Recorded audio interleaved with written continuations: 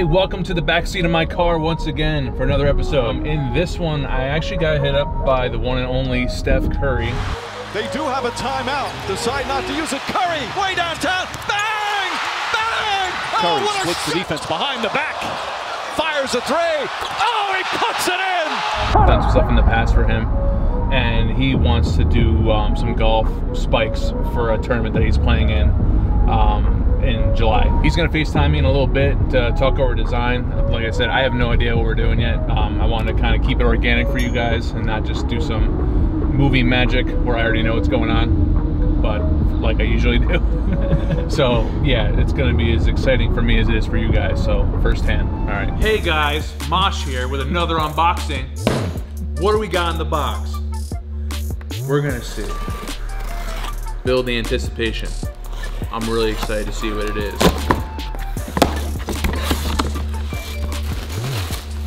Wow. They sent a bunch of hats and visors, and these are not golf shoes. These are Curry 6s. We're gonna have to ask some questions to our buddy Steph Curry, because I don't know. Yeah. Okay. I don't know what you got planned for me, Steph Curry or Under Armour. While we wait for Steph to hit me back, I gotta do a mock-up for another project that's for Red Bull. I'm designing a lacrosse bike for a player. I'm gonna be honest, I don't know what the guy's name is. I'm gonna find out, but I do have all the details of what we're doing. So in the meantime, we're just gonna bang this out so I can submit it. Because a lot of times when you work with brands or you work with things, you have to do these mock-ups for them to approve it. Because again, it's not just me doing it for one person, it's a whole brand. So there's a lot more red tape and logistics. So you gotta play by the rules and, you know, make sure they all sign off because they're the ones signing the checks. Since his mom paints with him, I think it's gonna be more of the art piece of it, and then maybe doing some, maybe like a frame, like an art frame, maybe around the 3 stripes, like something like that. So that's cool.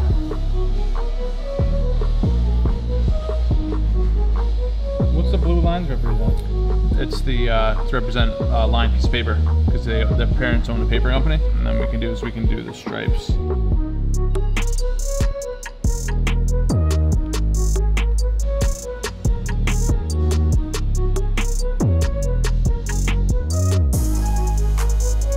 People always, I won't say always, but I think I get a reputation for just doing celebrity orders all the time. This is not a celebrity. This is for a Sweet 16, you know, unless she's gonna be on MTV's Sweet 16.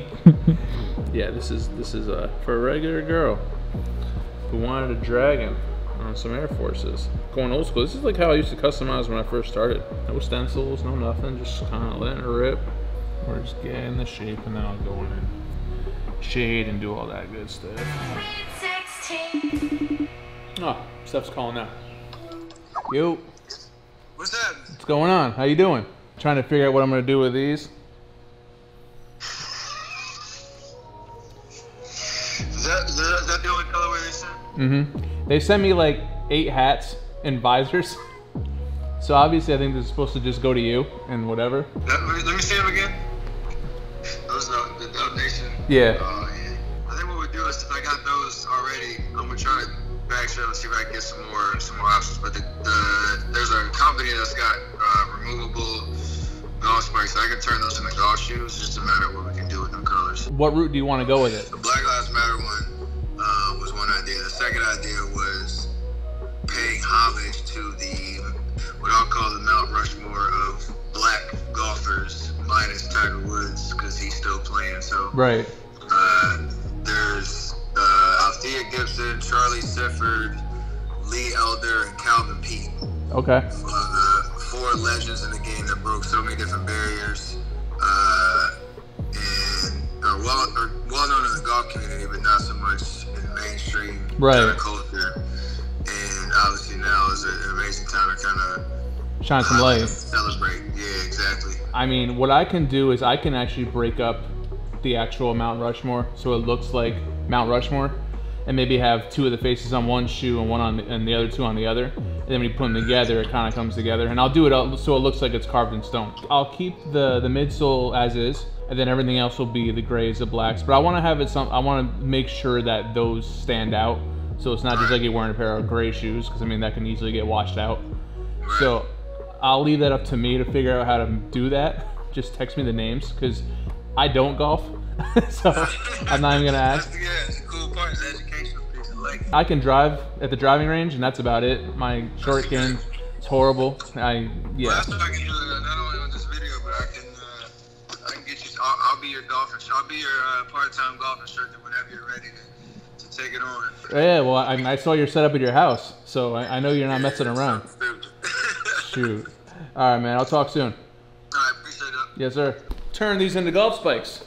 Don't know how we're gonna do it yet, but we're gonna figure it out. But we're gonna do something right. We're gonna do it right for representing golf, Black history, and of course Steph Curry. So enough talking.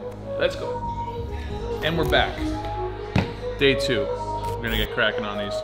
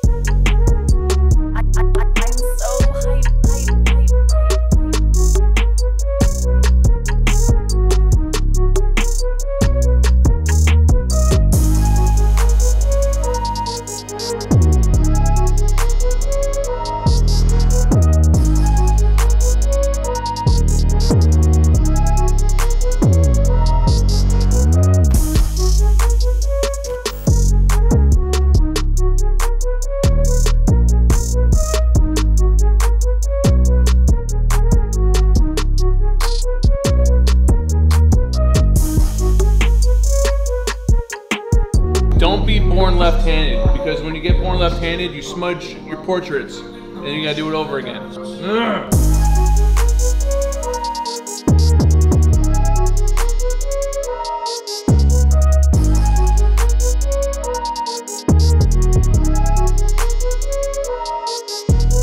So after a full day's of painting, Mr. Steph Curry's shoes are all completed. Did a little homage to, again, the black golfers of history. You know, it's something that there isn't a lot told about it, so Steph wanted to definitely educate with this pair, and be sure to see him wearing these in Tahoe in the golf tournament. I believe it's the first week in July. And for everybody else, thank you for watching. Make sure you subscribe, make sure you like and comment. I do see all that and I appreciate it. And like I said, check out the next video, make sure you subscribe.